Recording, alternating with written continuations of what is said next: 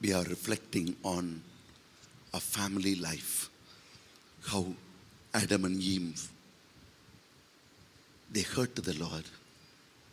But the Lord who was hurt, his love for them is stronger than the hurts that they have heaped on him. That's why the psalmist says, Lord, your life is greater than my life. Your love is greater than my life. And I worship you.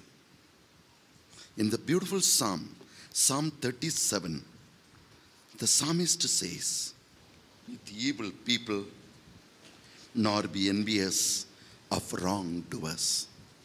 Wherever you go, you will find variety of evil people on your journey. There will be variety of things.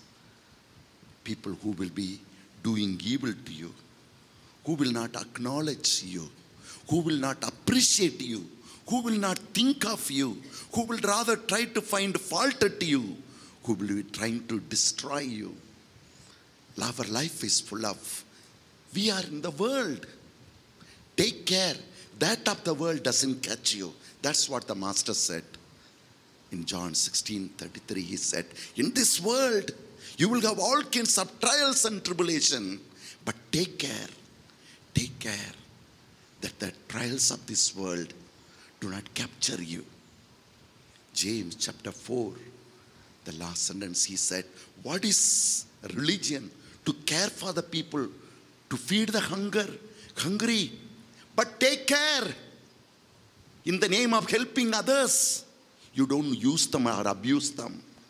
Let not the world contaminate you.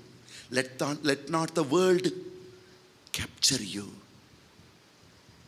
Take care of yourself.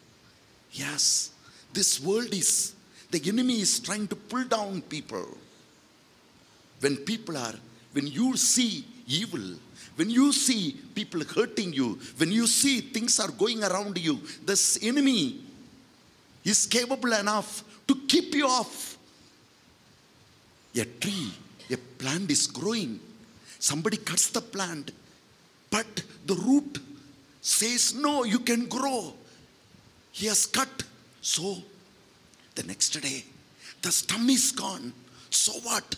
Next day, from the side, a small leaf comes out. Yes. But the mankind, or the people, they are hurt, they are wounded, and the enemy is capable enough to capture them. And they are gone to their bed. Oh, I trusted my son. He has cheated me. Oh, my wife told me I will stand with him. And she did not stand by me. Oh, they have said this and they were doing something else wrong. I trusted wrong people. Oh, immediately, depression. A group of people, the enemy leads them into depression. And a group of people, he leads them into anger. And the whole mankind is being bound in bondage. Sin is not listening, not understanding, not living in the truth. Who are you in the Lord? Many things can happen. You have not raised up early morning to praise him, to worship him, to fill yourself with the truth. Who are you? You have no time. As soon as you get up, you need newspaper. You need the world to entertain you. You need the world to know ABCD, somewhere else, what is happening to them. That is the way the enemy builds up the world of God's children. If you get up early morning, Daddy, today the whole world needs you, and you have chosen me. I praise you. I surrender the whole world to you. I anoint the whole world, empower the world, bless my Prime Minister, anoint him with your Holy Spirit. God calls his children, but the enemy is capable, and he is conquering his people to tie them up on the one hand with the world, tie them up with the laziness, tie them up with the disturbances, tie them up with hurts and wounds, and they are tied up. Some are angry. Why did I do this? Why did I marry this person? Why did I do this? Why did I? All the past decisions have become your pain. Instead of the water is dirty, when we go to God, God pours the water. A Samaritan woman comes with an empty vessel. God fills her with a vessel. This is our God. Those who go to Him, they find Him. Those who seek Him, they find Him. Those who call upon Him, they realize, they experience, they are heard. Christian life doesn't end with the retreats. Christian life, a retreat is a moment to make us to know who are we, who is our God, what is our life, what we are supposed to be, and where we are. That's all. And people who run to Him, they receive grace. That's why do not be annoyed with evil people, not envious of wrongdoers. There are plenty. Through them, the enemy will tie you. We read in the Gospel of Mark chapter 5, we read, who is a Christian? Amidst all the struggle and pain, what will happen to you? Who are you? What is your life is all about? Verse 21, chapter 5. Then Jesus crossed to the other side of the lake, and while he was still on the shore, he just on the shore only, he's not coming out. Why? Why? The people says, a large crowd gathered around him. The large crowd is gathered around him. He has just come to the shore, but he is not coming out of the boat. Why? Because there is an official of the synagogue.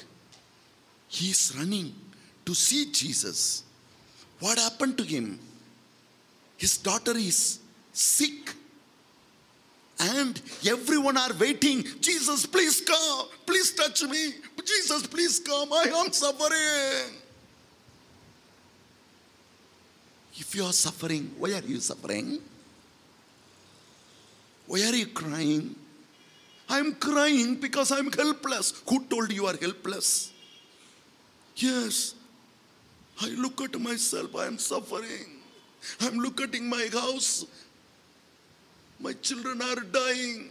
I look at my family, they are dying.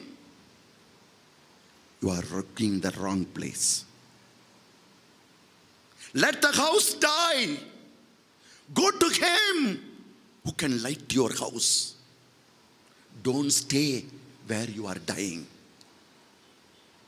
When Jesus came to the house, when he saw people who are weeping and yelling, he told them, if you want miracles, send them away. Throw them out of your house. Everyone are looking. Everyone are waiting. When will Jesus come and see me? How beautiful I am. I have put a lipstick and come. And when will Jesus see me? Or I am dressed well. Will Jesus come and touch me? Today I am going to meet Jesus, so I will go with a nice dress, with a good scent. At least he will come near me. Hundreds of people are decorating their homes with a lot of candles and agarbattis and so many things. And here is a man. In the home, the child is dying. But he knew, staying with the problem, you never reach solution. If you want a solution, you have to go to the solution. If you are thirsty, you have to go to the river. You have to go where the water is there. Don't stay where you are struggling. Don't die where the world is dying. Don't tie up with that is dying. Here Jesus, the whole crowd is waiting for him. But Jesus is waiting for somebody who is waiting for him, who is coming to meet him. As soon as Jesus saw the man, thousands of people are there. They are all waiting. You may be 1,000 in number. Those who wait, they will wait only. Those who want to meet the master, those who want to touch the master, those who want to embrace the master, those who want to give themselves to the master, they will go ahead. And this man wanted to meet the master. So he pushed the crowd. He could push because rest of them are standing. They are not moving. Go forward. Go forward. He went forward. Because he went forward, the Bible says, a large crowd gathered around him. Jairus, an official of the synagogue, came up and he saw Jesus. He came close from backside. He has not come. He is not waiting for Jesus to come and touch him. He says, he is my God. He is wonderful. He is Prince of Peace. He is my Savior. He has come for me and I am his. And I will go and meet him. He went forward. He saw him. Those who go forward, they see Jesus. They meet Jesus. The rest of them stand with their problems, stand with their pain, stand with their struggle, stand with their wounds. The child of God doesn't wait for God, moves for God. Jairus, he went ahead and saw the master and he came up. Number one, he came up. Amidst all the crowd, he pushed up and came up. Number two, the one who came up saw Jesus. Two. Third, the one who saw Jesus threw himself at his feet. Those who are waiting, thousands of people, they are there. They might have come 1 hour ago to meet Jesus. So what? You come 1 hour or 10 hours, go to the church and you cry and go back home empty. Doesn't matter. He went forward. He saw Jesus. He threw himself at his feet and begged him earnestly. He began to speak his heart. My little daughter is at the point of death. Will you come? No, you are mine. Come. Caught hold of his hands. Come and lay these hands on my daughter. Took him and going home. He came forward. He saw Jesus. He touched his feet. He spoke to Jesus. Took Jesus to his home. My dear friends, Sangamam Plus TV is God's gift for you for our times. Like, comment, share and subscribe. God will do wonders in your life. Praise the Lord.